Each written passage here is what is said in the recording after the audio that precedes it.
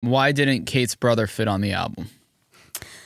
I actually thought it would be on the album when I released it, and then that song came out in like May, I think, and then by the time it got to October, I just, number one, I realized I sort of, what I was saying to Zach, I sort of realized what the album was that I was making, and I realized the story I was telling, and Cate's brother was not really, you know, with love to that man. He was not really part of that story. Oh, so the whole album, I thought the whole album may be a breakup album about from Cate's brother. Yeah. No, we actually never dated or met when I wrote that song. Fun fact.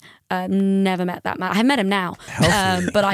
So that song, just for some context, I wrote that song because I had this Halloween party, and I have a friend called Cate, and we had this whole joke in my friendship group that like I loved her brother, but he just left London. He'd been staying with her and he just left. And I was like, you should have brought him to the party.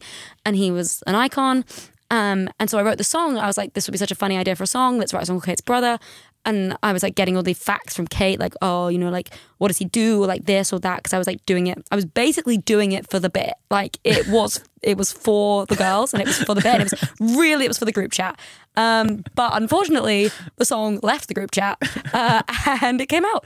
And I love that song. And then obviously I did text Cate's brother and I said, hello, I've written the song. I sent it to him and I was like, honestly, like, you seem great, like you just keep living your life, like sorry if it's a bit random. And then we met and we shotgunned a beer together, and he's a bro. He's literally a bro. That's honestly true. There's no and that's the whole story. That's the whole story. He's a bro, I'm a bro. We will never kiss on the mouth, and like that's that. Sick. Yeah. Never say never. Well, yeah, I guess so.